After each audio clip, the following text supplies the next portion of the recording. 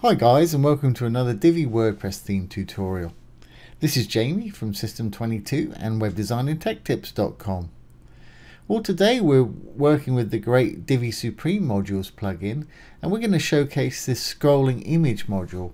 If you've got a long image, you can create a little module here that will showcase your image. It'll scroll down through it, or you can scroll up if you prefer. Really handy little feature. It's great for showing off long images like that one of a website. Of course, you can have another image that grabs people's attention, and then at the bottom you can put a little call to action button on the image itself and have that link to something. I've got this one linking to a product.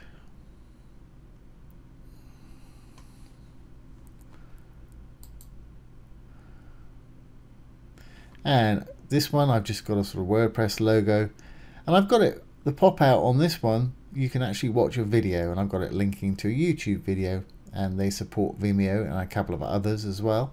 Just click on that and it pops out the video for you. Make sure it's going to play. Yep, there you go. So there's 3 different flavors you can do with this module, so let's get started. I'm going to enable the Visual Builder, Divi's Visual Builder. Once loaded, let's go down to where we are. Obviously, I'm using the Divi theme here. That's awesome. If you want to take it for a test drive, you can do so from my affiliate link below this video. And here's our images. Let's just get rid of this one, and we'll start again.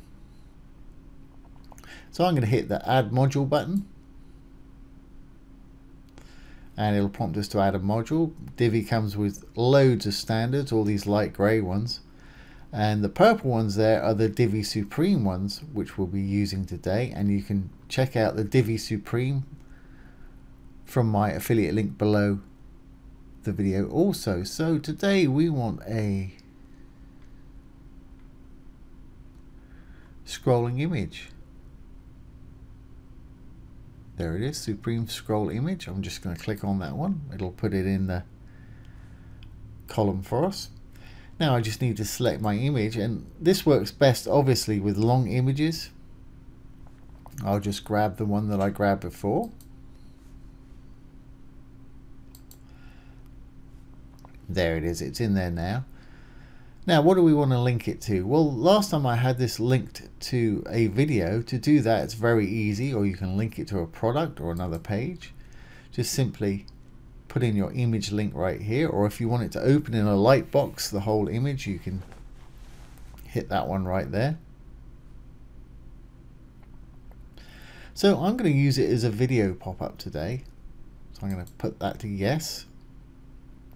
And I simply need to put my YouTube video link in there. So if I paste, I should still have it. There it is. I've just pasted in the YouTube video link there. Let's look over here to scroll settings. You can change the speed here, or if you want to, you can have it reverse. You can have it go from bottom to top.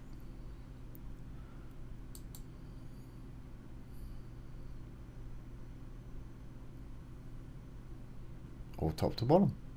Obviously don't need a background in there because I've got my image, unless you want to make some scroll effects. Design wise, there's really not much to do here. You can have an overlay if you want to. You can select the color of your light box. You can have padding, obviously, box shadow and everything like that. But for most things, the only settings that I've messed with are the links and the actual scroll speed. And that's how easy it is. So let's just save that one. Exit. Save our changes. And exit the Visual Builder. Go down to where we want to work. And let's see what we've got here. We just built this one. It's going to scroll down, then on the actual image itself, I've just put a call to action button, and the whole thing should link to the video. There we have it.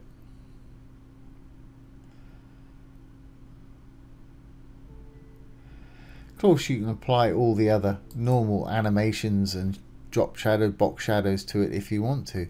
That's how easy it is to add one of these with the Divi Supreme Modules plugin. There's a free version and a pro version. And like I say, you can check it out from my affiliate link below this video. So I hope you've enjoyed that and found it useful. Once again, this has been Jamie from System22 and webdesignandtechtips.com. Thanks for watching. Have a great day.